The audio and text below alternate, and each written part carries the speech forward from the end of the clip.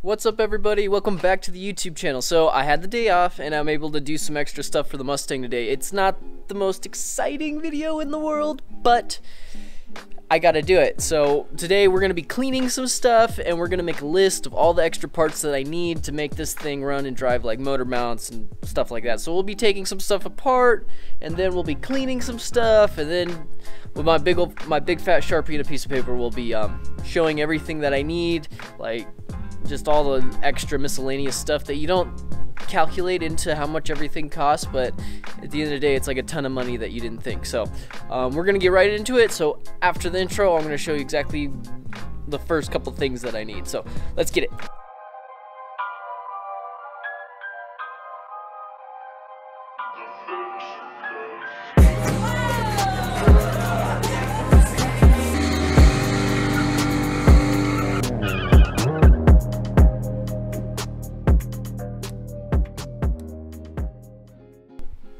Okay, so before we get into this, let's just say rest in peace to my rear main seal. Oh my goodness, this is, so I gotta clean that, but I'm not gonna show you that because it's boring. But look at this, it's horrible. It's so bad. It's just like dripping out. I don't even know how there's any more oil in there, so whatever. But so first we're gonna take off the headers. I think that's gonna be my first order of business because I gotta sand these down and paint them. I mean, it's not like they're gonna stay on the car very long, but I might as well look nice while they're in there. So we're gonna get these off.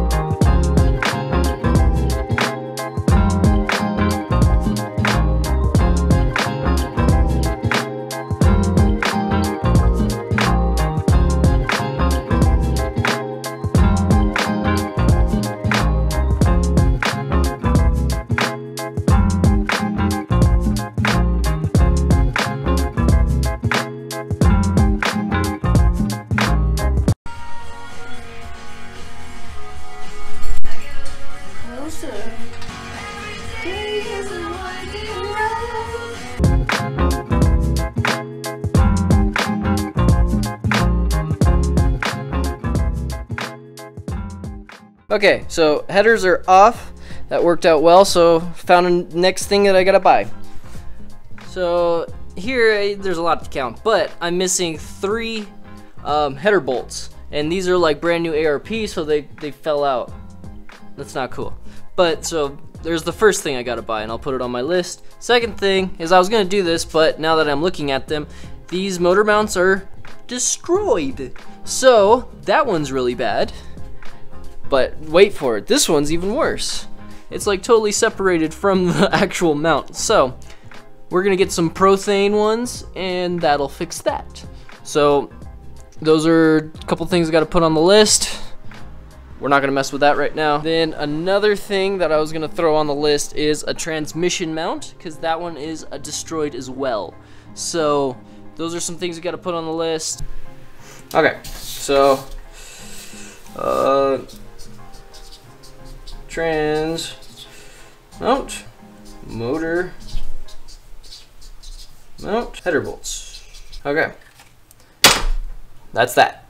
Okay, so changing the direction a little bit of the video, we're not going to be doing any cleaning. We're just going to be tearing apart the motor and getting all the pieces I need off of it and going from there, because I got AutoZone engine degreaser and it don't work. I thought I was saving money and being smart, but in the end I got played. So we'll do all the cleaning on Saturday. Today I'm just gonna tear down this old engine and get all the stuff I need off of it. So let's get right into it. Okay, I just wanted to show you what I'm doing. So all the injector harness is out.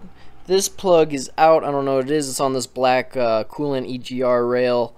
And then there's another wire that goes to your harness that goes to your think it's like a purge solenoid on your charcoal canister wire. So I unplugged that, and I don't know, I might get rid of it, I might not, I still don't know, but it's there. So those are the things that are on top of here, and I was just going to show you what I'm doing to get these things off. So here's my my harness, and what I've been doing is I pop them off, I cover that, and then I put the cylinder number on it. So this one was number 2, and that's how I did all of them. And that's the way I've been doing it, just in case I forget, I can always go back. So all I've been doing to get these things off was I just take my little screwdriver, pry up, I pry up on it, and then undo one side, and then I pry up on the other side, and then they just pull right off. And that's all I've been doing for that. So slowly but surely getting done, but I'm about to finish it. Okay, fuel injector harness is off. So I got all my fuel injectors with the numbers on them, just in case I want to. I don't know what this was because it was unplugged when I took it off, so I gotta do some research. But everything else went off good. I'm going to clean it up. I'm going to be putting all new black, or maybe even electrical tape it, something, because this is dirty and ugly and needs to be cleaned. So, but that's that. This is off. That's cool. So I think the next order of business is going to be taking the the fuel rail off. So I don't know if I'm going to be reusing it or not, but they say it can support up to 500 horsepower, but I don't even know if it'll fit on the new manifold. So I'm going to try it. If I can save some money right now, I will, and I'll get the bigger fuel rails after I get the turbo. But for now, these would work. So we're going to see if they even fit, but I'm going to take it off and check it. And then the other thing is this EGR rail thing. I don't know what it is. I'm going to have to look it up, but I'm going to take it off. I don't know if I'll use it or not, but you know what? It's better to have it off and make that decision later. So I'm going to take it off. I'm going to take the fuel rail off, and then I will touch base with you guys. Okay, so I made some headway with the engine. Let me show you what I did. I got that one coolant line off, and then I was able to get the fuel injectors and the fuel lines off, and I think really, and the alternator bracket and all that fun stuff, because I will be reusing that, and all of it needs to be cleaned, and I think I'm going to paint it all satin black. So let me show you. It's just better that way. Okay, so I got the alternator bracket off. That was 3 bolts, I think. There was now I can't remember. Take this. I'm pretty sure. Okay, so I got the alternator bracket off, and it was 3 bolts, and then there was 2 bolts on the bottom for the air pump, and we're throwing the air pump in the garbage. It's in the garbage pile, so that's bye-bye. But so I got that off, and then the 3 bolts for the alternator bracket came off, and I'll show you that. So here's the alternator bracket. So there's a bolt there, a bolt there, a bolt there, and one of them's a 14, the other 2 are 13s. Millimeters, that is. And then this is for the air pump, and I don't think I need it. I kept it just in case. I don't know. So, but that's that. And let me go back to the engine. So back at the engine, we got the fuel rails off, and so it's just 4 8mm bolts. So there's 1, 2, and then the 3 and the 4. And so those came off right nice and easy, and you just pull up on the fuel rails and it's done. And then then the little EGR thing right here.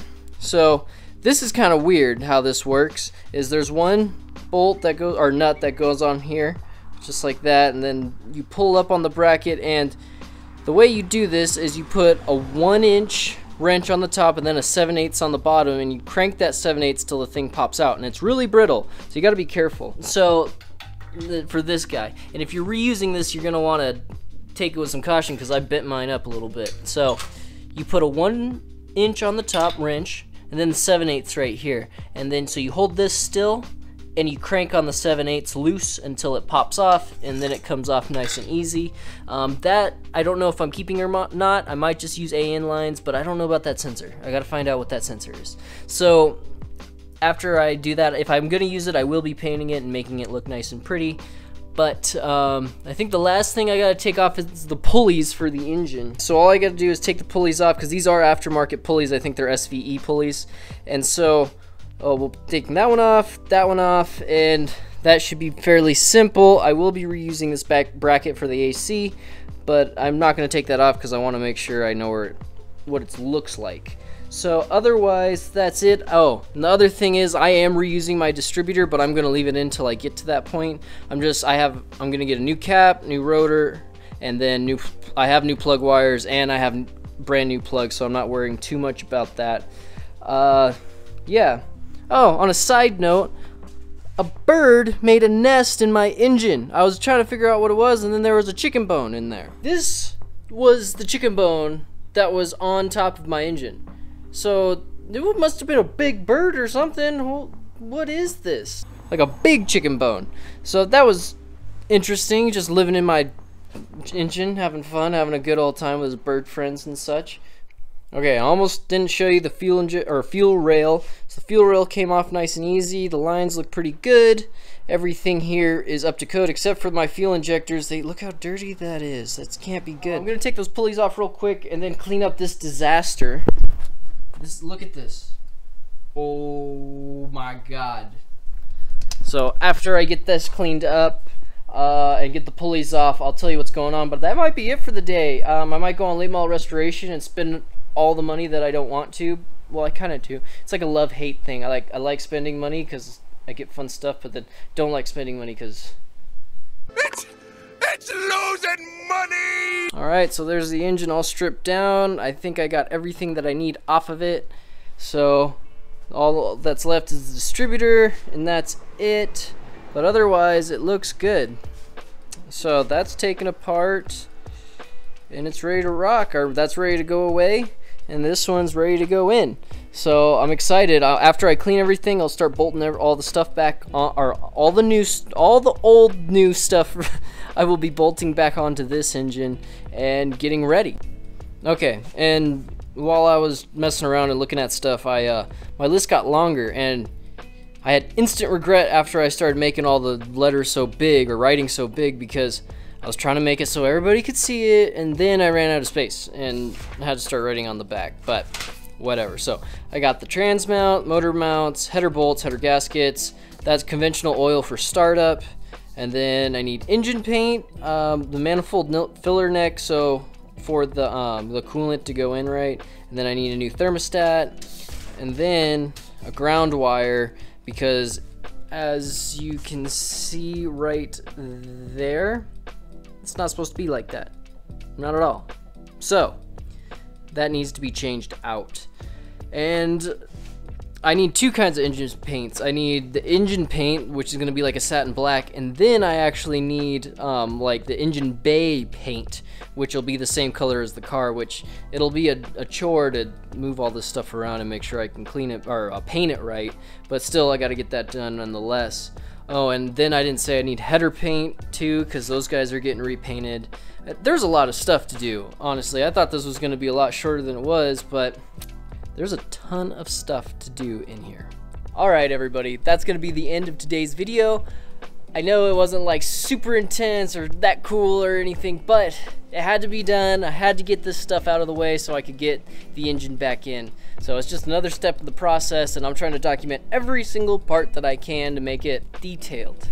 I'm trying to make it as detailed as I possibly can, so if you're doing it at home, you can see what I did and you can kind of go off of it, and it makes it a little bit easier for the next guy. So, but that's the end. If you liked the video, make sure to subscribe, like, and comment anything. It doesn't matter what you comment, just comment something, it helps me. So, but thank you for supporting. Thank you for all the new subscribers on the channel. Thank you for the old subscribers on the channel, but thank you for all the support. It's been great. We're growing way faster than I thought, but it's super duper appreciated. So again, thanks guys, and I'll catch you next time.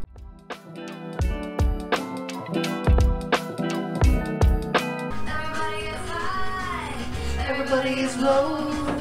These are the days when every day is a winding road.